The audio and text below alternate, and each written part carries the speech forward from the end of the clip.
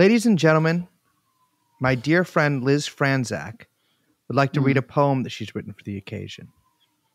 Liz, if you would. According to the PRC's unwritten protocol, to be Chinese these days, it seems you can't be Falun Gong. Your race or where you're born no longer matter much at all. You have to be an atheist in order to belong. Good citizen or not, unless you bow to Xi Jinping, you'll find yourself condemned as one of China's enemies, no longer viewed as human by the party, but a thing, whose life and body parts the government is free to seize. To have faith in God, or something greater than the state, will mark you as a traitor or could lead to your arrest, with prison or labor camp your destiny and fate, as many who have suffered through such trials will attest. How strange that only communists can call themselves Chinese. That's right. While Uyghurs,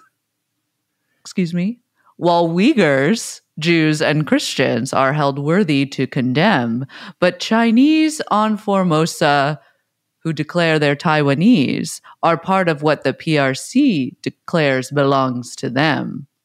I don't know about the verse here. I'm just going to say right off the bat. It's a little awkward. That's a little tough. How sad that people are condemned for being who they are. So true. Unless they publicly abandon all that they believe or bow and scrape before some petty party commissar. If I were in their place, I'd pack my things and try to leave. I think that's actually pretty good.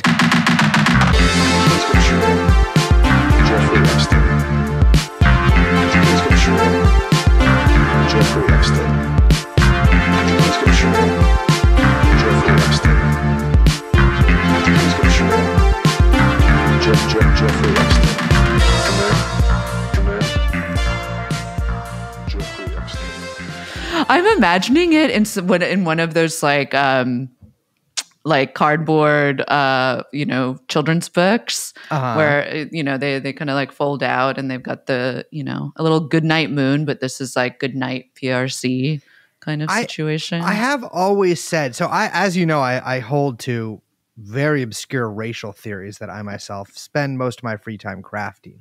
Sure. And it's crazy to actually see something. It's like almost like a bit of a synchronicity to see one of Rachel Jake's theories in the wild, because wait, which one I have is that? long said that if you adhere to like strongly left-wing political beliefs, you are Chinese. Oh. And to see that in a poem like this, read by a woman like you, another Chinese person just like me, it is. What is that? It's validating. How strange that only communists can call themselves Chinese. I like that line. I think there's a good rhythm to it. It's nice. Hello, everyone. Hello, my name is, and we don't have the gong because I'm recording from a prison cell, Brace Belden. My name is Liz, and we're recording from a prison cell because I, gave away all of Brace's organs. Whoops. We are, of course, joined by producer Young Chomsky, and this is No Gong, TrueAnon. TrueAnon. Hello. So Liz is joking about donating my organs because I have no organs. That's right, because I made money off of it. Yes, she sold my organs.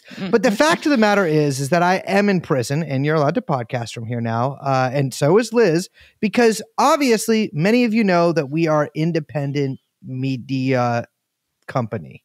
That we are independent media company. But did you know that that's illegal now, Liz? It is. You know why? Why? Brandon's DOJ keeps going after the freedom-speaking, freedom-loving, freedom not fearing, I'm still trying to keep going, fellow CFOs of independent media companies. Now, Liz, I have often winced visibly when you referred to Biden's Department of Justice, the DOJ, as Biden's Department of Jewish Lawyers, the DOJL, as you call it. But you know what? It's true. It's true. She won't say it publicly. But you should hear the stuff that she says privately that she knows I'll forgive her for. The Epoch Times is under attack, ladies and gentlemen. And which here's what they need to do a ruling on, by the way. Is it what? Epoch Times or Epoch Times? That's what we need someone to come down with. Let us know. What conclusion did we come to during the Falun Gong series? The thing is, I think it's Epoch Times because that's how epoch is spelled. But through doing that series and you constantly saying Epoch Times, I just say Epoch Times. And now when I read the word epoch, I read it epic and it's like fucking me up. I think they say Epoch Times sometimes. I don't think people know what they epoch also commit is. Crazy fraud. So alleged to commit crazy fraud by Biden's Department of, as Liz calls it, Jews. Lawyers. No, that's not. it's not. I call it the Department of Justice. Liz has her own little nickname for it. Ladies and gentlemen, you might remember our 3-part series, 3.5-part series on the Falun Gong. Oh my God, I wish we weren't fucking recording remote. Do you know how tempting it is for me right now to just hold an invisible mallet in my hand and smack an invisible gong? But you would look at me like I'm a crazy person. But young Chomsky can just put in a gong sound, but let's make it a gong sound that's very different from our gong sound. Yeah. Because I do want to say that I saw some people saying that they were like, oh, I always assumed the gong was like not real. The gong was just real. A sound. And I'm like, bitch, seriously? You think we didn't buy a fucking gong? The gong is next to my feet, my bare feet, which stink and are sweaty. Ew, I don't want that in there. But keep it. The gong stands next to my bare feet every time we record. Yeah. So right now, young Chomsky, will you do an artificial gong? Test your might. We did a 3.5 episode series on the Falun Gong. I say 3.5 because 3 episodes are about the Falun Gong, and the 0.5, which is actually a full episode, despite what the 0.5 might tell you, is an interview with a former Epoch Times journalist who had some, let's say, illuminating things to say about his time at the company. Which, by the way, if you haven't listened to that series, go listen to it. It's crazy if you haven't. We're putting the links in the description so you can just click on over real easy. It's quite a gas.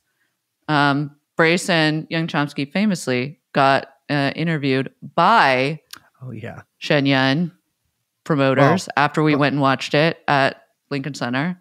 So by New Tang Dynasty Television. Well, same thing. It's all one thing, which you'll find out about when you listen to our series. Okay, so plug the over. CFO of Epoch Times was indicted this week in the good old Southern District of New York for allegedly laundering $67 million of, quote, illegally obtained unemployment benefits to fund the media company. It's a lot more exciting than it sounds, I promise. They were targeted by the Organized Crime Drug Enforcement Task Force, which is a bunch of different Leo agencies. Like, what's going on there? Yeah, it's like a bunch of different. It's like FBI, I think DEA, all these guys. It's like a fucking task force. So they got a guy from everything in there. They were targeted by a bunch of different government agencies, including, of course, the Department of Labor, because they were stealing unemployment benefits, and the Department of, I believe it's DSS, Diplomatic Security Services, which has to do with like, I think that was more like coordinating foreign law enforcement agencies, like helping out with actually like nailing maybe where this was coming from. Legit thought you were going to say the DSA. That's like the DSA. Yeah. Well, no, it's a different kind of law cooperation is good. Everyone is all kind of working together on this one. The CFO, which of course stands for Cash Fun Organizing. Y Dong Guan, aka Bill Guan.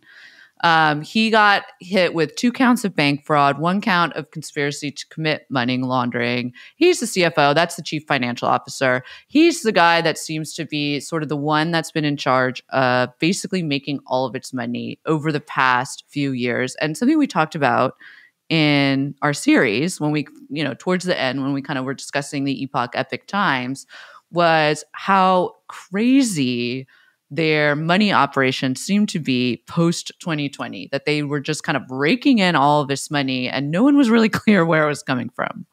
Yeah, I mean, if people will remember, if you live in like a city that has a city hall, which not most of the country, if you look like near San Francisco City Hall, for example, in 2015, 2016, you would see a couple of Epoch Times like newsstands or whatever. Yeah. They were handing out the paper. Maybe you could buy it. I don't know. But it was a pretty small operation. And then it seemed like during the Trump years, especially like maybe 2017, 2018, then really 2019, 2020, it was everywhere. I mean, it became such a big fucking money ad spender on Facebook that they actually banned it from advertising because it was basically like unofficial Trump ads that they were running. But they became one of the most prominent conservative news outlets in the country. I mean, they have like a dozen YouTube channels, very few of which actually disclose affiliation with Epoch Times, let alone Falun Gong, just in English alone. But they are worldwide. They have different they have like YouTube channels in countries with languages that you could never even believe, like Vietnamese.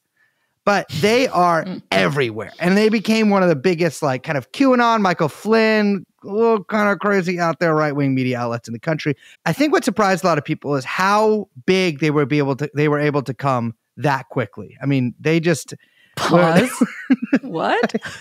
I don't fucking know. What? How big they were able to get and how quickly they were able to do so. Yes. Yeah. But I like the way you said it too. Sorry, I'm really hot in this room right now. My God. I'm glad that I finally got to drop a pause that made sense. Young Chomsky, why don't you have the air conditioning on? You don't have to, the mic's not picking up. You don't have to say anything. But you should have the AC on. Liz and I can't. I do. Oh, I'm roasted in here. My AC is off. That's all you hear. Oh, certainly I do not. So, Guan is not the most searchable guy in the world. His real name, Weidong Guan, basically has no hits on the internet. But Bill Guan, which I assume is his, like a lot of Chinese people pick like an English language name, and it's usually something like Bill. The first hit comes up on him from newspapers.com in a 2001 article from the Ottawa Citizen. Ottawa Citizen about a Bill Guan from Montreal participating in a vigil outside the Chinese embassy to protest the banning of the Falun Gong. So 2001 is just a couple of years after China officially proscribed the group, and a lot of them moved to the US and became very quickly sort of dissidents du jour. So how exactly were they laundering this money? Well, here's a very fun quote to start us off from Republican strategist Brendan Steinhauser, who was hired by the Epoch Times to make inroads with Republican politicians. So here's a quote from Brendan Steinhauser, who's a Republican strategist who was hired by the Epoch Times to make inroads with Republican politicians. And it's from a 2023 article on, I believe, NBC by that chick, Brandy Zarzani, who's, I don't really know her deal. I just remember seeing that last name whenever I read one of these fucking articles. They take advantage of every opportunity, Steinhauser, who is not currently working for the Epoch Times, continued. They studied digital marketing. Okay. They learned how to work the system, and they did it. They're smarter than people give them credit for, and they've got the money to back it up. Okay, that's a really funny. I feel like I remember us talking about this in the episode we did, because I remember us referring to that piece by Brandy Zarzani, because I also remember that name. I mean, how could you forget it? Sounds Quite like a Polish city. But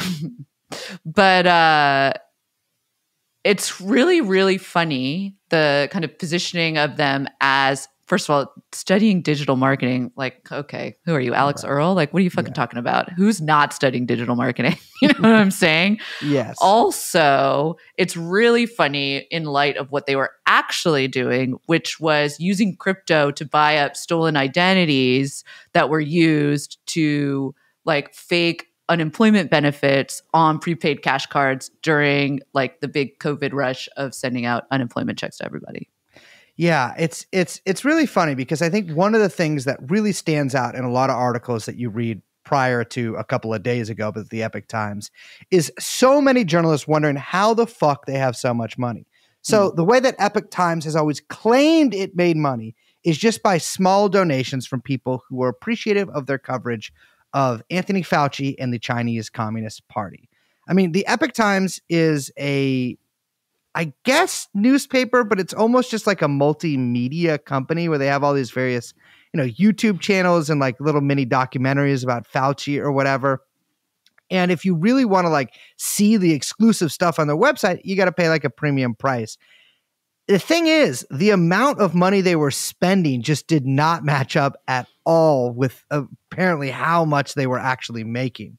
And I think this made banks a little suspicious because it turns out they had gone up by, I think, 410% in just a few years. Which is crazy for a digital media company. That's not happening. No, I mean, it's 2020 was really the big year for them. So this is from the indictment. That year, the media company, and that's who they're referring it to Epoch Times as the media company. That year, the media company's internal financial accounting reflected an increased annual revenue over the previous year of approximately 410% from approximately 15 million to approximately 62 million.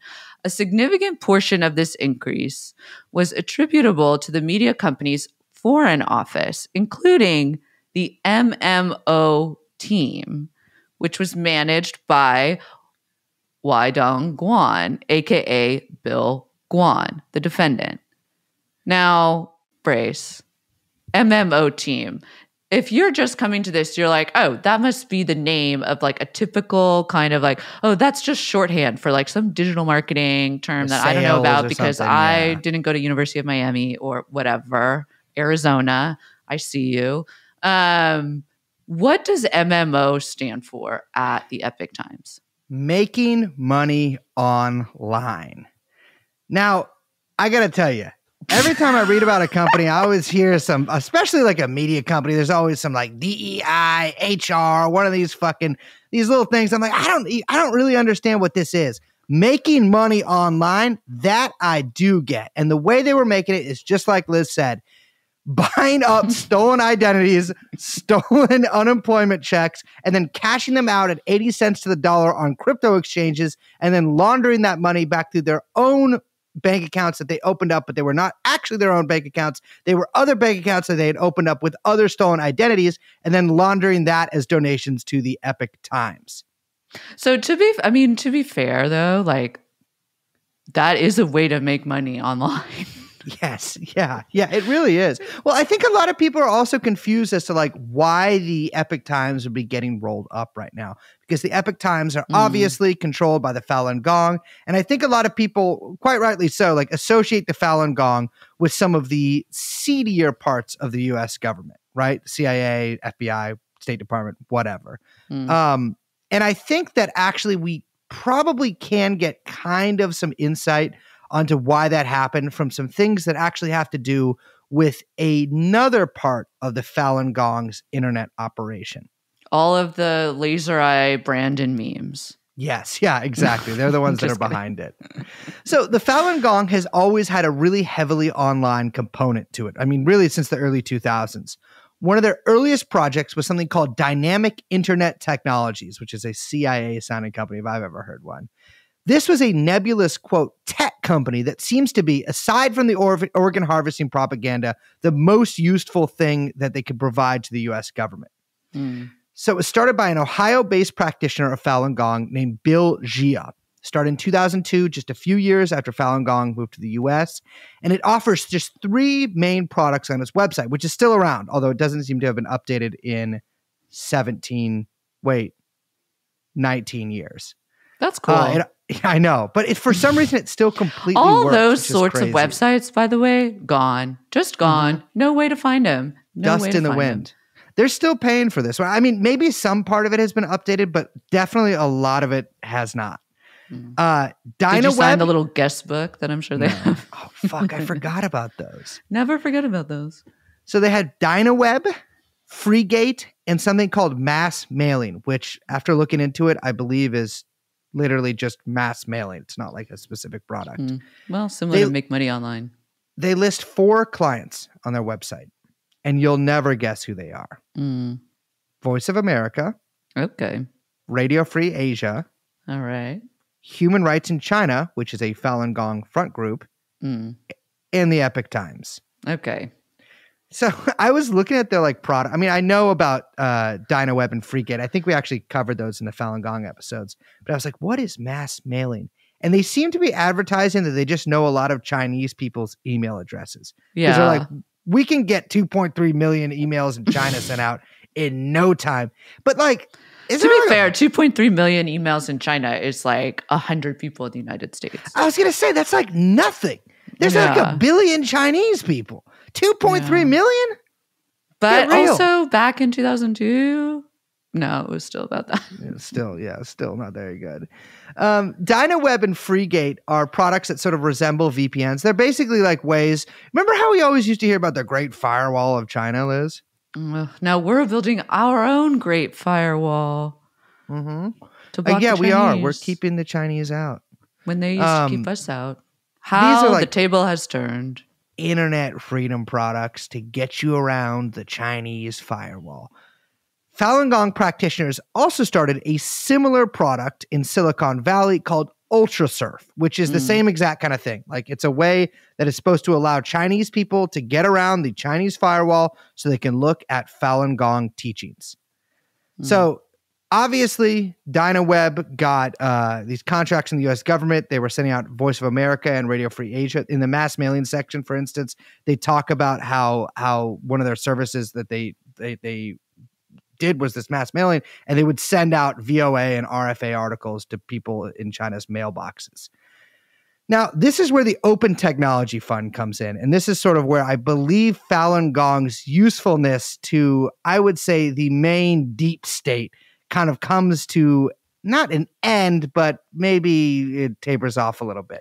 I mean, if you're going to say Dynamic Internet Technologies is a CIAS sounding name, I'm going to go ahead and say Open Technology Fund might beat that.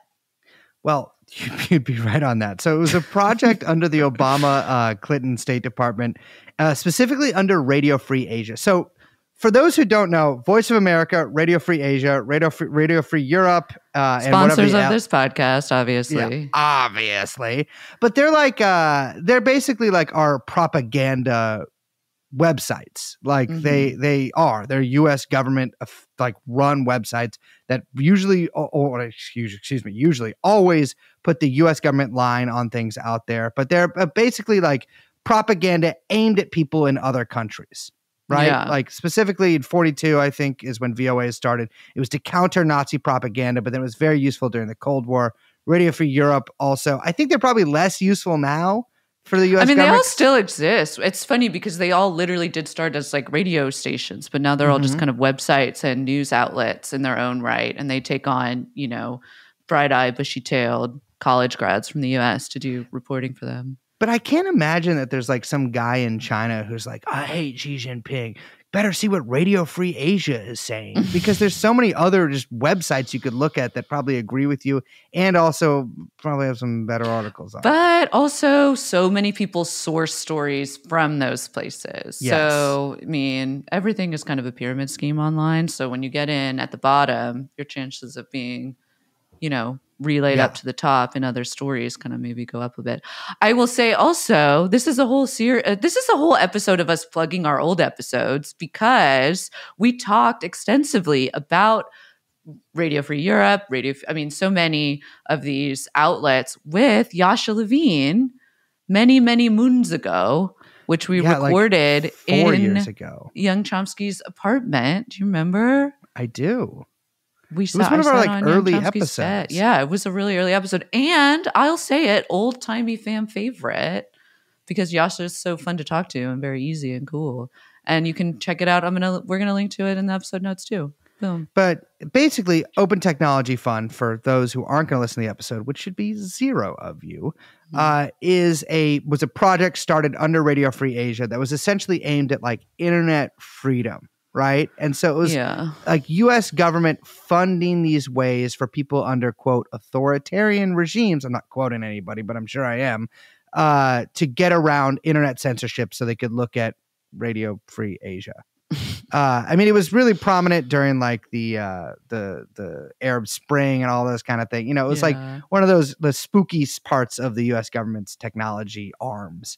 They're the people who funded provided funding for Tor, for Signal, etc., like all that kind of shit. So it's under the purview of the U.S. Agency for Global Media, which publishes Radio Free Asia, Radio Free Europe, as well as Voice of America.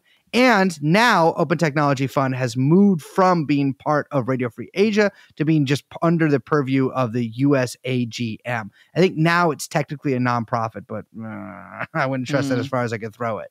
This is prime feeding ground for the Falun Gong. The problem is that after the libtarded State Department, USAGM, all these motherfuckers of the Hillary Clinton years, Trump comes in there and he's like, listen, Bannon, remember Steve Bannon? How could I forget? My motherfucking guy. You made Breitbart so cool. Milo Yiannopoulos, Israel, you are so fucking cool. Miles Quo, like, I think you're our man for the job. You figured out how to restructure this. You put your guy in there and you're going to make the fucking sickest propaganda we could ever make. And Steve Bannon, for some reason, hates Chinese people, probably due to his weight.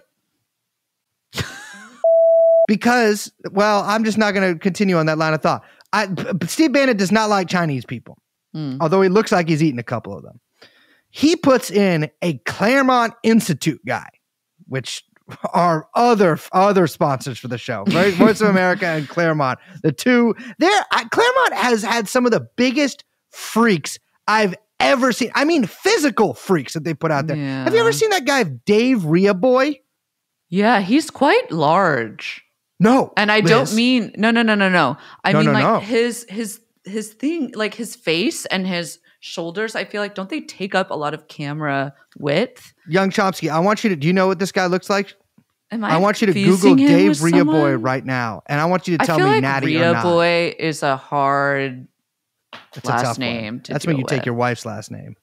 But this guy is, if this guy is natty, I will fucking, he is. Yeah, obviously not. No, but he's very clearly, when you look at the proportions. The traps, the belts. Yeah, but the proportions, you can tell much more of a small man. He has, oh my God, this is like the worst version of Young Chomsky. It says in his interest in his Twitter bio, jazz, hi-fi, bodybuilding.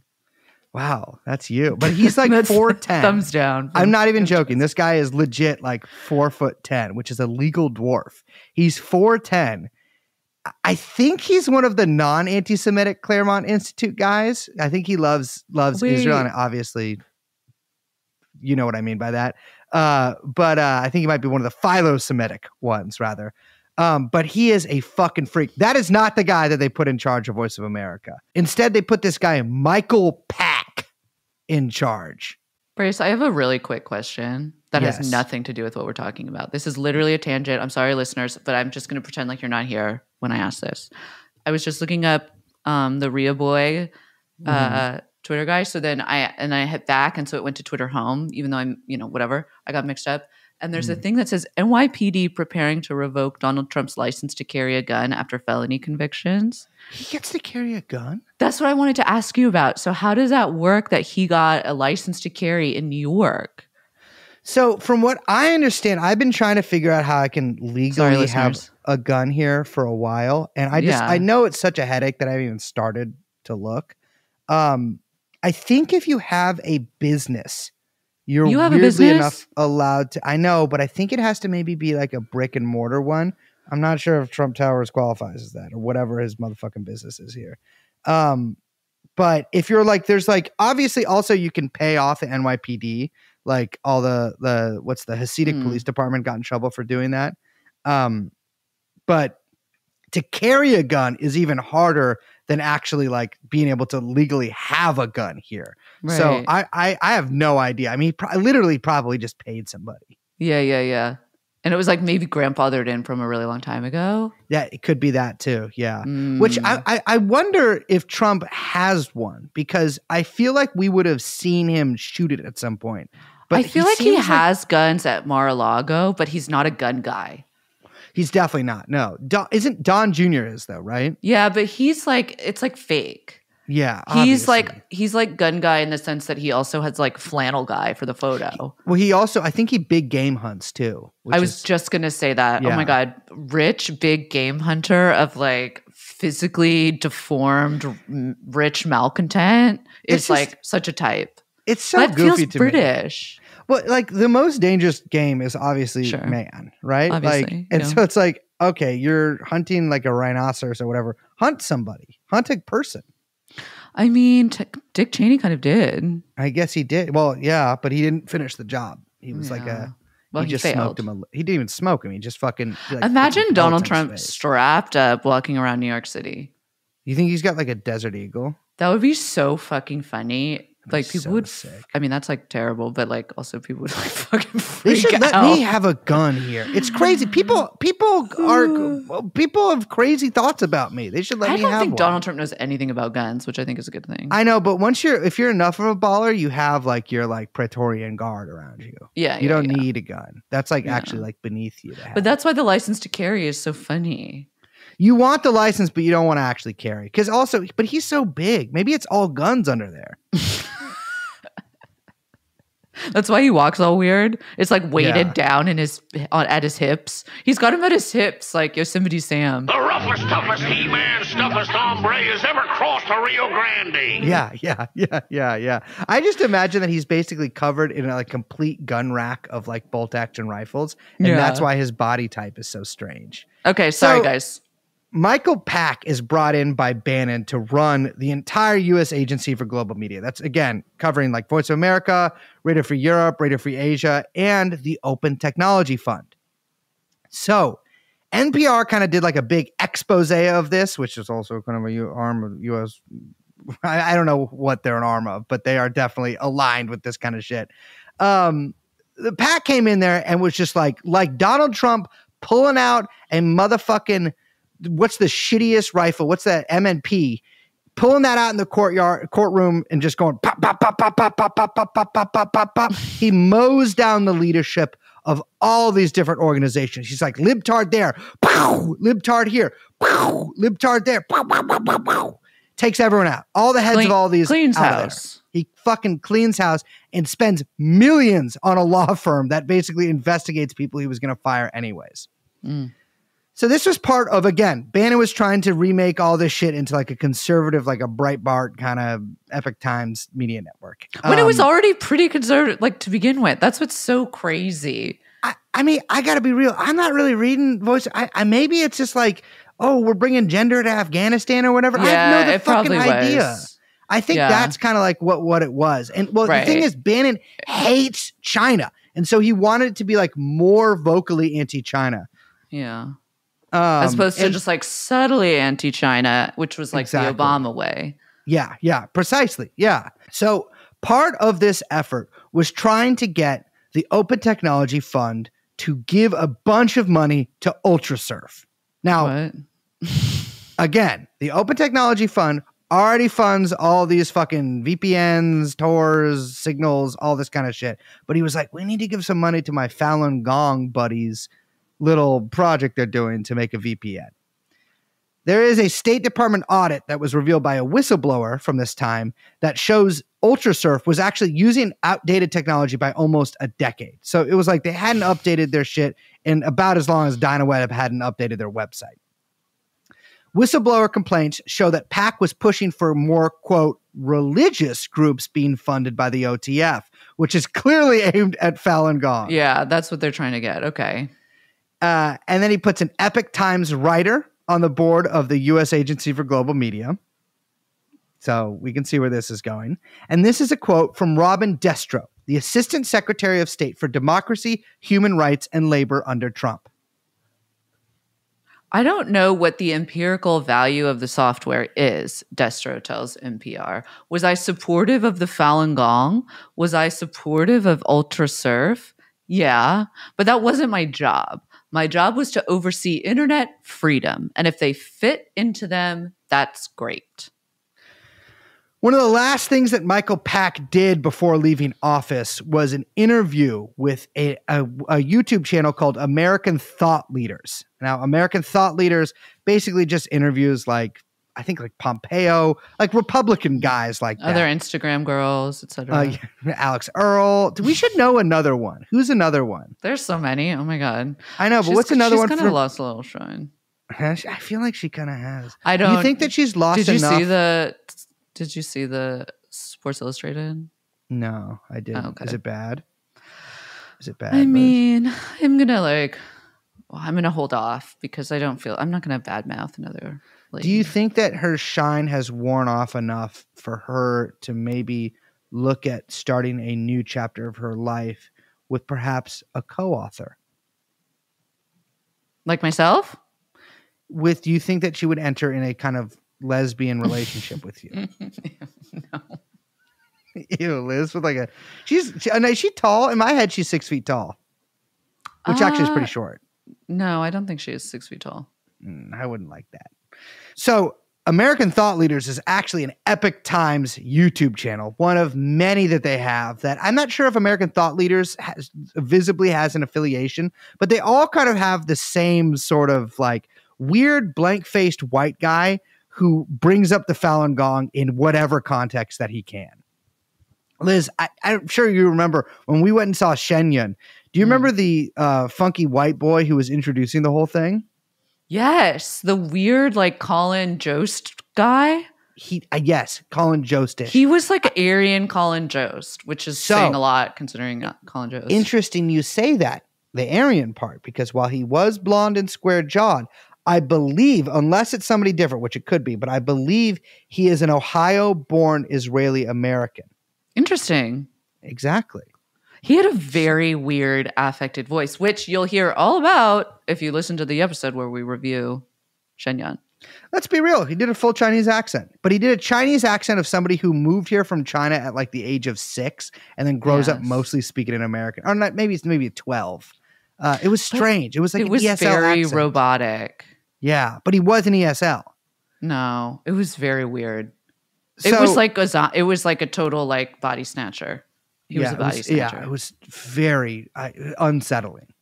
So the OTF ended up awarding UltraSurf close to $2 million. But I believe, and I was actually talking to Robert Scavarla about this because we were sort of banning about what some of this stuff might mean.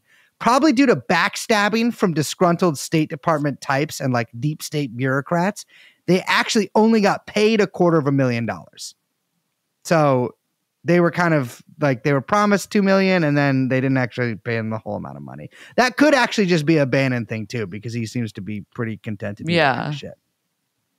So of course, Bannon is actually really close to the Falun Gong. He put out a movie called Claws of the Red Dragon on New Tang Dynasty Television, which I myself and Young Chomsky have been on.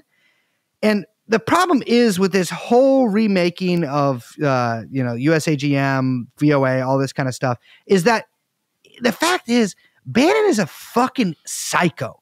Michael Pack and all the Claremont people are fucking psychos.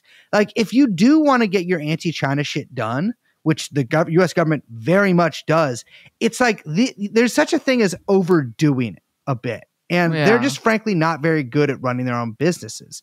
And so he basically blew the entire operation. I think at the end of his tenure there, Pack was facing a criminal investigation for shit he had done. But the problem is the Epoch Times over the years has grown further and further right and further against the U.S. liberal regime, which we now have under Joe Biden. And so my thinking on this is that like the parts of the Falun Gong that were useful to the CIA, useful to the State Department, are less and less useful now, right? Because nobody gives a fuck about the fucking Falun Gong persecution in China anymore. No, it's just like nobody gives a fuck about the Tibetans anymore. It's all about the Uyghurs. Even the Uyghurs have fallen off. Come on, no one cares about the Uyghurs. Hella fell off. Uyghurs totally fell off.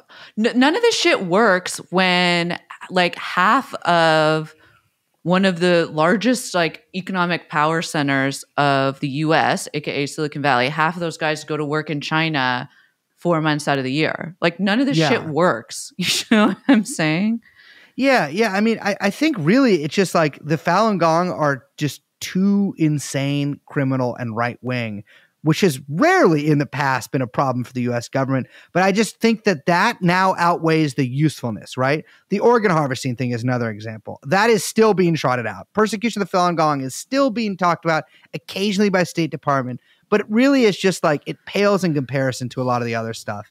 And I think the massive money laundering operation that they were running probably outweighed the usefulness that they would have. Although, again, I'm sure the State Department CIA is keeping some of this stuff in the back pocket, but it looks like now they kind of burn their own guys here. I mean, I think you're right. I mean, also just thinking about the organ harvesting thing, it's like, it's not 1998. It's not 2002. It's not even 2007, as much as some people might dress like it is. It is, like, it's not as if even people that are not worldly and cultured are now, because of the internet and social media. Hello, welcome to the future.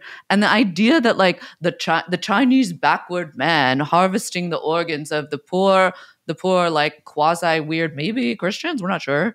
Like that doesn't really fly anymore. It's not as believable when there's so much, when you can see like how modern, how Western, how I don't know, normal, the same like Chinese cities are and Chinese people, like that veil is totally gone. You know what I'm saying? And even with the government, I don't know. I mean, I think that there's a lot of standard CCP like propaganda that definitely works. And clearly we see it all the time here. But this like kind of crazier shit just seems almost too, it's like too extra now. It's like, chill out, Yeah, I agree. I think that like the propaganda that these guys put out is really, I mean, we saw it in Shenyang. If you went into Shenyang like having a neutral opinion of China, I don't think you could come out of that thing being like, that it's just like a nation of human vivisectionists over there. That all they do is just beat on these poor religious people who just want you to stop texting so much. Which is also why, like, the richest men in the world are always doing business with them. I mean, it's absurd.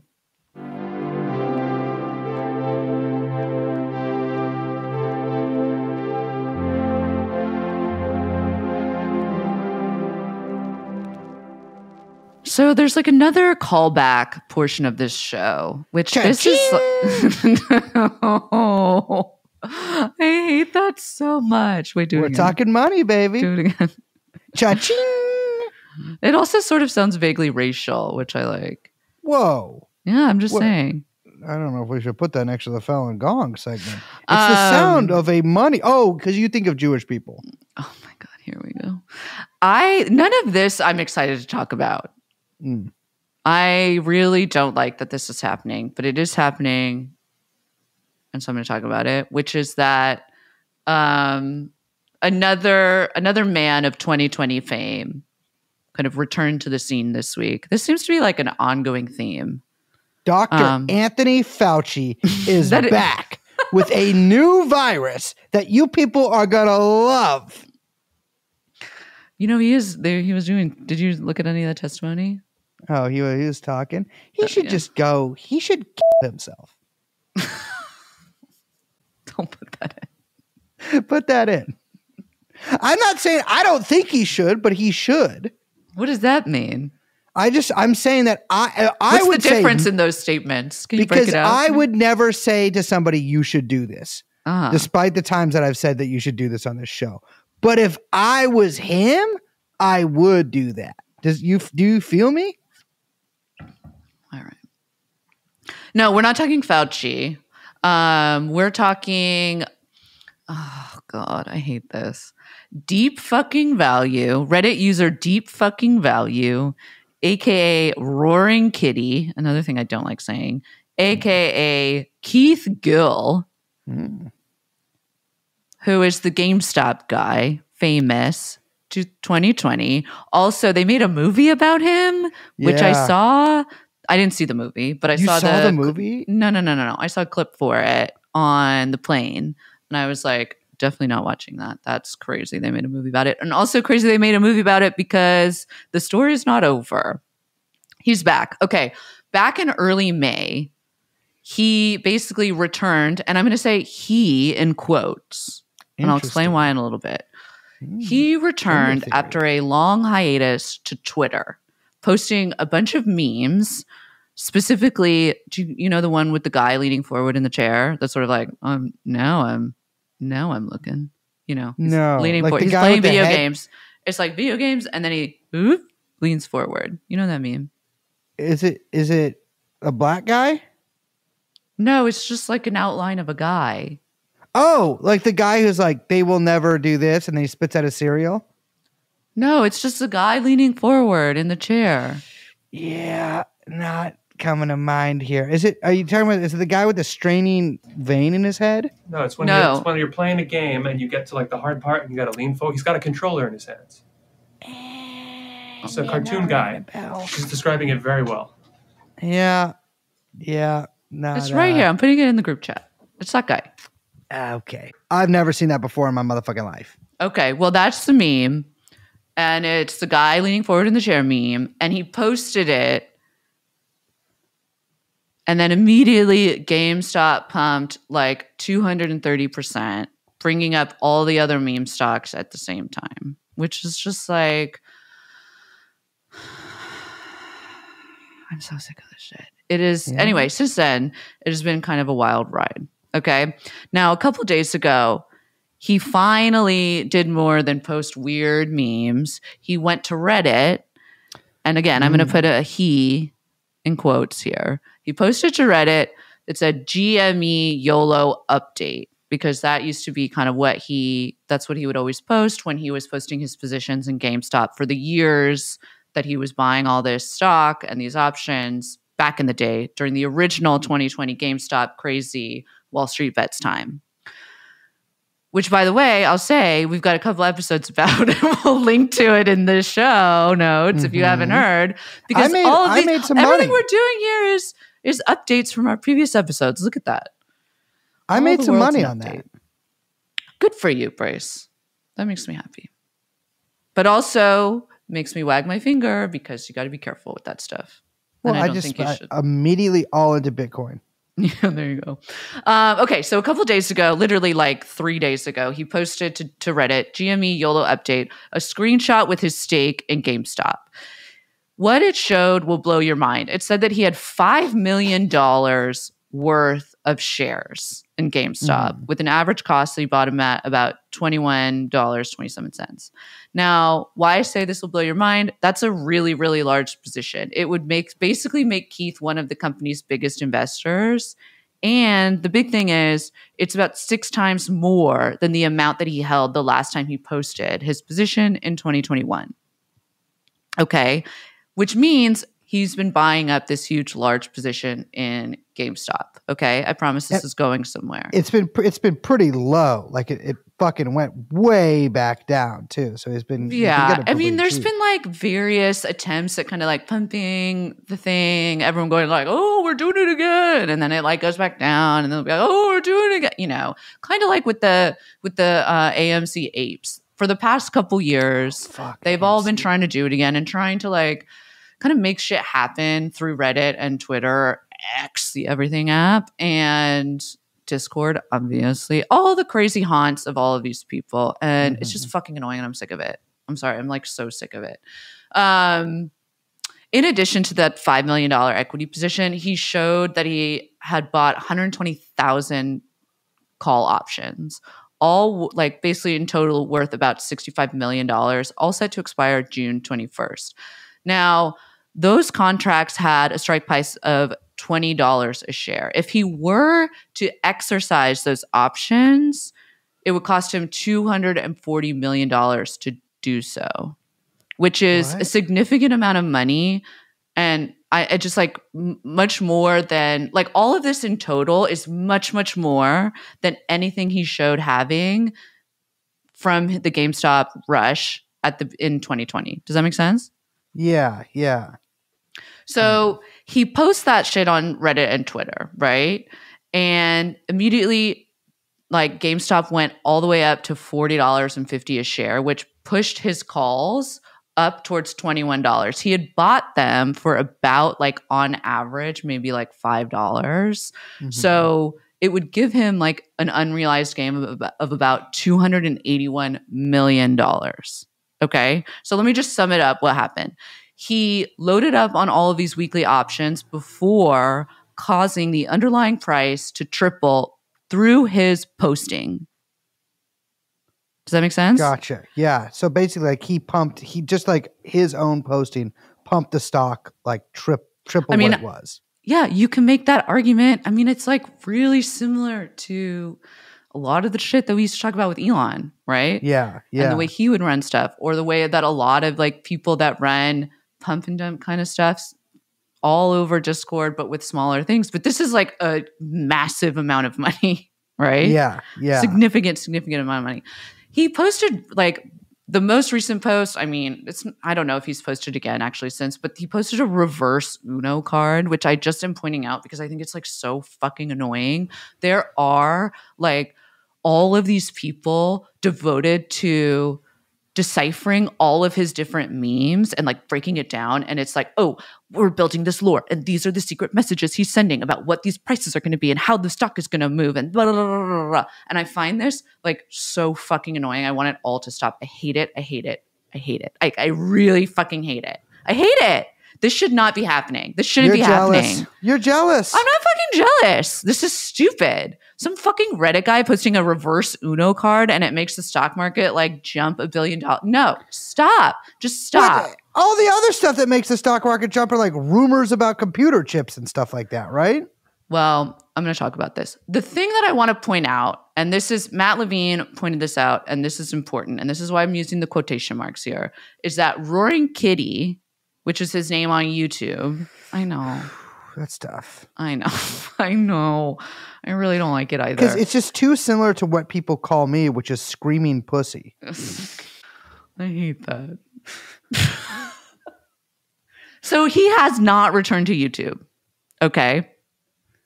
He's posted an image of what might be. I mean, he's posted an image of a position of an E-Trade account. His account has posted. His account has posted memes, movie clips, guy leaning forward, Uno card, whatever, on Twitter, X, the everything app. But he has not returned to YouTube. As far as I know, no proof of life yet. Okay. Now, Matt Levine speculates that perchance someone else is running the account because he would need so much fucking money to back all of that up that like there's no way someone has to be funding all of this purchasing, right? Well, didn't he probably got a bunch of money from that movie, right? I mean, I don't think not that I'm aware of. But like you would need like millions and millions and millions for this? Yeah. You need like $150 million. Okay, so he definitely didn't get that much in the movie. This is what $1 million. This is what Matt Levine said. Do you want to read this? It's in his quotes right here, and I think he puts it really well. I'll do it in my Matt Levine voice. If you had a lot of money and a taste for danger, how much would Keith Gill's X account be worth to you? How much would his Reddit account be worth to you? How much would his YouTube account be worth to you? Do you look and sound like him? If you had the X and Reddit accounts, would these constitute a magic lamp in your hands? How would you most efficiently monetize it? If you were Gill, how would you most efficiently monetize your accounts? Is the answer sell them? Wait, sorry. I'm from Lesotho. Sell them to a whale. I love first of all, I love that Matt Levine is both Scottish, Australian, British. What else? Matt Levine, in my mind here, Matt Levine is from the deep interior of Australia. Okay. And he moved to South Africa in order to get in on the post-apartheid economy, but was run out for reasons that other reporters are trying to uncover. I love that. You know, he's now a podcaster, which makes him our colleague. Is Matt Levine the guy that everyone hates? No. I don't think so. Who does Matt Levine work for? Bloomberg. Okay, I'm thinking of a different guy. Who's the guy that everyone's always mad at on the internet? He's like talking about stocks on TV. You know what I'm talking about. Oh, Kramer? Oh, yeah. No, this is not Kramer. If Kramer said this, I'd be like, okay, we believe whatever the opposite is. Gotcha. Yeah. If you do whatever the opposite of what Jim Kramer says, and you'll make money, which is not financial advice. Okay, so the thing that Levine is talking about there with the magic lamp, I just want to tease out for a second. He's basically talking about if you had the power to move the price of a stock a really large amount, what would you do with it? And this is like what we talked about with Elon. Move it upwards. Well, unless you were shorting it and then you can move it downwards. Then it would move it downwards, yeah. Yeah. But remember the funding secured tweet? Yes. Remember all of that? So that ended up being a little too much. That got him in trouble with the SEC, but then he actually didn't get in trouble, but then he kind of got in trouble, but like definitely not enough.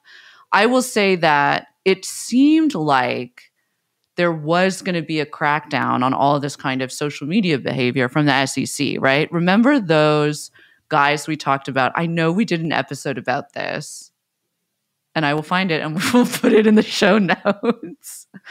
But it was about those Atlas trading guys. Do you remember? Yeah, they called them I do. Furus. I don't remember that. Furus? Yeah, Furus. What's that mean? It's like For us? financial guru. Oh, isn't that just a guru? Yeah, but they go by Furus. But I think it's kind of like derisive. Oh, gotcha. I like that. Yeah. So, but that was like the Mr. Zach Morris guy and whatever. And they were the ones running all those pump and dump schemes during COVID. And they would post like photos of their Lambo and they were just like doing penny stock bullshit. Like, do you remember that? Yeah. There was the SEC filed charges against them. And then the charges got dropped. All those guys walked away free. And the reason for that is a little quirk in securities fraud law, which I'm sorry, I'm going to break down. Oh, God. Did you see the photo of their lawyer, by the way, that I included here? I did. There's nothing wrong with that. Oh, because he's not Jewish. That's why you don't like him. No, can you don't know. describe He could him? be Sephardic. Does he look like he has a podcast? Yeah, for sure. I'm trying to figure out, and I mean, no disrespect by anybody. You didn't put his name here. I'm trying to figure out what race this brother perhaps is, but maybe not. Maybe Hermano, but maybe another so far unknown one. Perhaps a member of some uncontacted tribe. He is wearing a vest, obviously. He is wearing a very starched, stiff collar and a tie that is, I gotta tell you, that is a tie that nobody is complaining about the girth of, which is actually come up a lot for me lately. And he's got I'm just gonna call that a haircut, and he's looking pissed off at the fucking camera. Yeah, he looks pissed off at the law. But he looks young as fuck. He looks like he's like 31 years old, maybe. He's got a little like Doogie Howser vibe to him. Yeah. But and in the sense that he also looks like he's like wearing a like much older adult suit, but it shrunk in the wash, so it's too tight for him too. It's both an older person's and too small. Okay. The reason that these guys got off, and I promise we're going to bring this back to GameStop because I think this is the reason why Keith is back to pumping GameStop, is because securities law is very weird. What is and isn't securities fraud is basically built off of let's say a lovely stew of case law, judgments, precedents, common sense, common law, all kind of like built off of like one single provision in the Security Exchange Act from 1934. So it's basically just all built off of case law and interpretation. There's no single like, this is what fraud is and this you can't do. Okay. So what feels like what should be simple really isn't. And it's basically because of the magic of markets. Now, like Brace, you've seen Wolf of Wall Street, right? We've talked about this. Yeah. That's the classic. I feel bad. This is the second week I'm talking about pump and dumps. I'm sorry. And I also don't like really saying that. You say it so often, Liz. I really That's don't. The thing. It's but like, then it's like every time I pump and dump. No, because ew, first of all, I do not say it like that. You fucking giggle. You say, okay. I don't say it like that. But then it's true that every time I say it, I'm like, ugh, I hate saying this. Okay. Yeah. Jordan Belfort, famous. He sold penny stocks on the phone directly to customers. He was the broker, right? You remember? He worked for that firm, which was basically what you call a boiler room. Also, there was a movie called Boiler Room that was also about this, where, the firm buys up the shares and then they get the brokers to go sell them and run the pump and dump schemes, right? To the guys. Okay. So the thing that was fraud, there was a ton of stuff that was fraud with Belfort that doesn't have to do with this. So ignore that for a second. But what was fraud in this instance was that he was running the trades, right? If a client wanted to buy, he had to go find the buyer, which was him. So that was easy. And if they wanted to sell, he would have to find a seller, but there were none. So whoops, that's how you lost all your money. And so, he did all the other stuff that's fraud, but I'm just talking about this one thing. Now, in the modern world, we don't really buy and sell stocks that way, right? Anymore. I mean, you can, but most retail doesn't.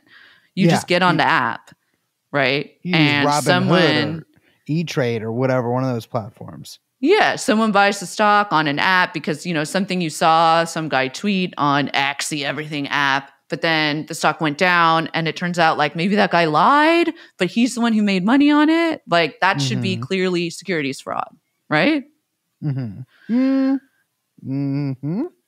Well, a big part of legal opinion on this comes from an 80s SCOTUS case. Basically, this had to do with you had to prove whether or not like you as an individual relied on information that one specific individual gave in order to make a decision about whether or not to buy or sell something, right? And in this SCOTUS case, it was a class action suit. And they said, okay, there's way too many people involved, right? You can't prove, it's too much of a burden to prove each individual had to rely on another individual for information. So we're just going to say that everyone should assume the market itself is a source of information when giving, when about any given security and what it's worth, right? Okay, yeah. Right. And I'm just going to quote because we can break this down. It says, the market is acting as the unpaid agent of the investor, informing him that given all the information available to it, the value of the stock is worth the market price, right? What does that mean? It means that if people believe you when you lie about what something is worth, and then you make money off of that and they lose, it's fraud. Because the price reflects all available information, which includes potentially your lies. Right. But what I don't understand, Liz, is it's illegal to lie to somebody? If you make money off of it and yeah. But isn't that my First Amendment to do that? Not when it comes to buying and not when it comes to buying and selling stock. I don't put a gun to their head and make them do that. Well, you might find a friend in a very strange judge in Texas because that's basically what they ruled when we're talking about the Atlas Trading Furu crew from Discord. I swear we talked about this. I think it was in a winners and losers episode. And we were like, these guys are such losers. Look at them. Well, we were added wrong? to the list of TrueAnon wrongs because they were total winners. No. Well, you know what? It's my thing is this. If you get away with it, are you really guilty? So these guys that I'm talking about, this is Mr. Zach Morris, Mystic Mac, the Stock Sniper, and the podcast that they all hosted called Pennies Going in Raw. Say it again? It was a Discord group, Atlas Trading, and a group of guys that basically ran the same kind of Wolf of Wall Street pumps from 2020 to 2022. They scammed, or not, according to this judge, close to $115 million. But I guess they didn't because the case got dismissed. Now, that Texas judge, he basically dismissed the case by saying that it wasn't actually securities fraud because they didn't sell the securities to all the people who got defrauded directly, which is the thing that you're saying about the gun, right? Yeah.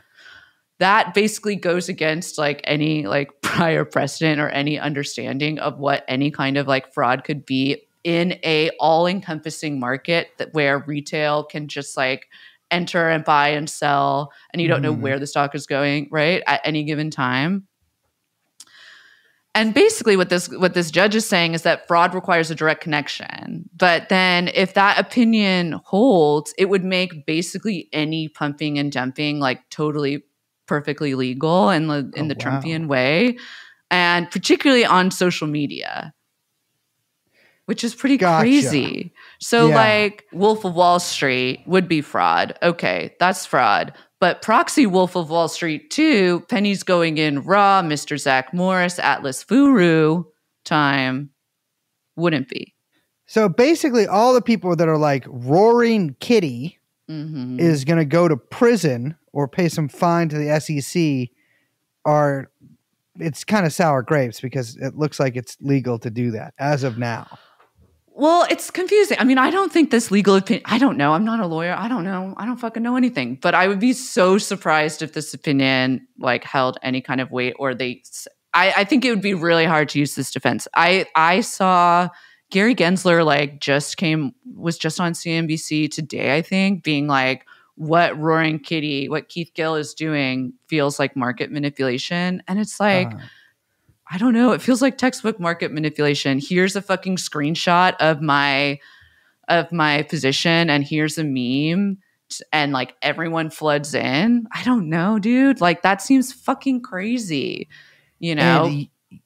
And you kind of believe maybe the Matt Levine sort of take that possibly there's somebody backing Roaring Kitty in this.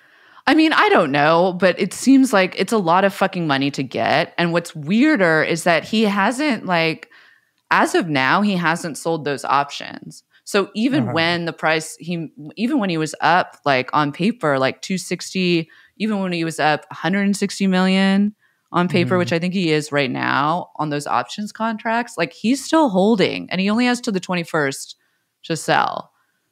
So I don't really know, or like exercise. But why would you do that? I don't know. You need a lot of money. The thing that would be that's crazy is that if he does exercise the options, he's going to be a majority stakeholder of GameStop. Which also seems fucking crazy. I mean, I don't know what is GameStop anymore. It's just a meme stock. It's not even a company. Liz, should we do a SPAC? No. Okay. Why not? Because should we people don't do those anymore. That was what? It was just like a year that they did those? Yeah. They were like the ICO of I forgot about ICOs. COVID. What's the easiest way we could pump and dump this small independent media company that we have? Wait, I don't want to dump it. No, well, we pump and dump its value, not the actual company. Like, we'd still work here. Wait, but then if we still work here, we don't want to dump the value. But we'll be rich from pumping and dumping. But then we'll still be stuck with the company because we'll still be here. Well, then we sell the company to Epoch Times or something. Well, I don't want to do that. Oh, fine. I'm going to have to figure this out without you. And with that being said, my name is Braze. I'm Liz. We are, of course, joined by producer Young Chomsky, and this has been TrueAnon. See you next time. Bye-bye.